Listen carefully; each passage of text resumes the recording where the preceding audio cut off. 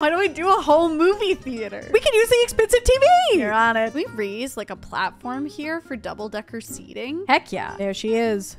The big one. Gonna add some cabinets to the top and bottom. I'm taking these bookshelves and I'm just gonna slide them right in there, and some sized up fence posts from Debug on the ends. That was impressive. And expensive. Even better. I added some recliners down here, and now I'm adding couches up here for maximum comfort options. That's where I'm gonna be. She's a lounger. I wanted to add movie posters to the wall. Again, these just look a lot dinkier than I want them to. How about this instead? That's not quite what I was going for. No, look at the frame. We delete the wall. Grab our movie poster and then use the 9 key to raise it up until it sits on top. Add your wall back and you got yourself a fancy new frame. One last thing to finish it out. How amazing would it be to sit back while you're watching your movie, look up, and you see the night sky? Our first ever movie theater. It's kitsch, but it's cute.